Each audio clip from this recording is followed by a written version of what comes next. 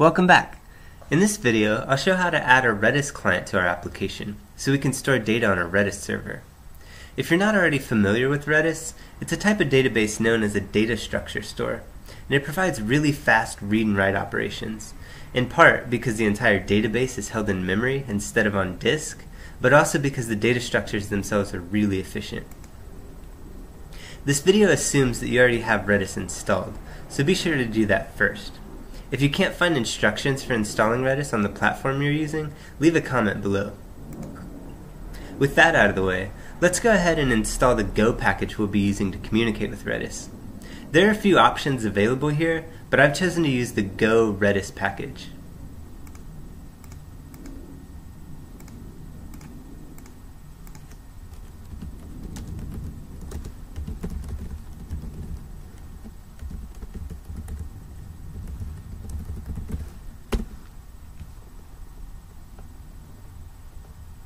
And now it's installed. We also need to import the Redis package into our project. You should be familiar with this already.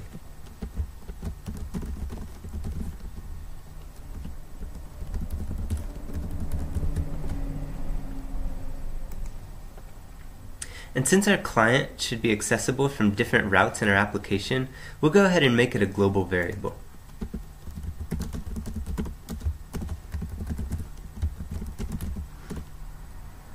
Now we need to instantiate the client object.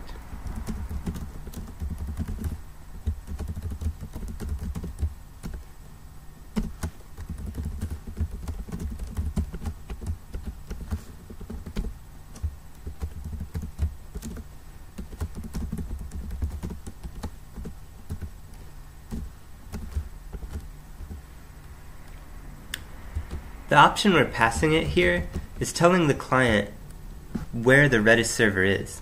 In this example, we're running it on the same machine as our web application on port 6379, which is the default port for Redis. Now that we have a client ready, let's go ahead and use it to grab some data from the Redis server. To do this, we'll add some code to the top of our index handler.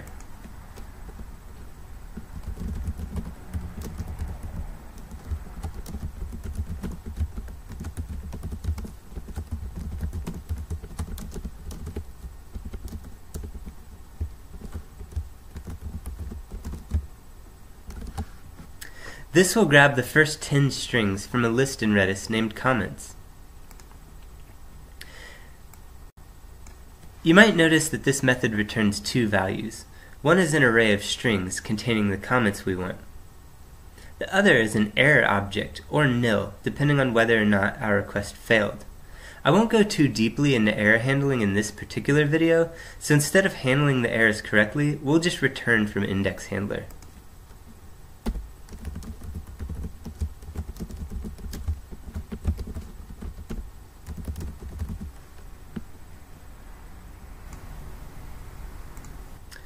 Next, we need to pass this comments array into our template,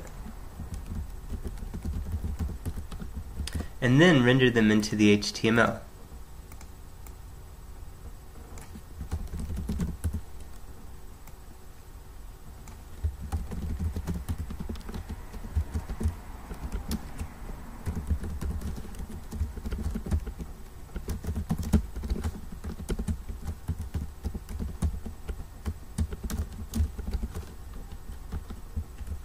In the Go template language, range is used to loop over the value that we pass, which in this case is our list of comments.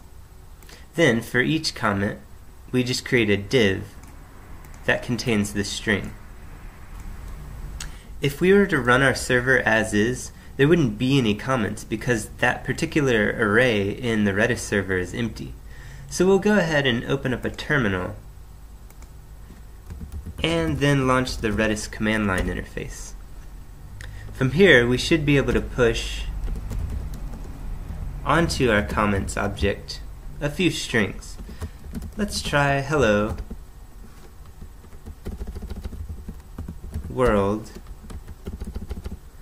testing and then 1, 2, 3. Then we'll exit this Redis command line, and hopefully we can launch our Go server go run main.go, and then open up our web browser.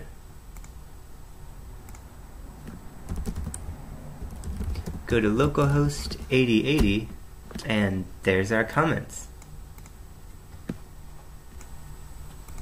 In the next video, I'll show how to add a form to this web application so that users can leave their own comments. Speaking of comments, if you have any questions or suggestions for future videos, feel free to leave them in the comments below. Bye!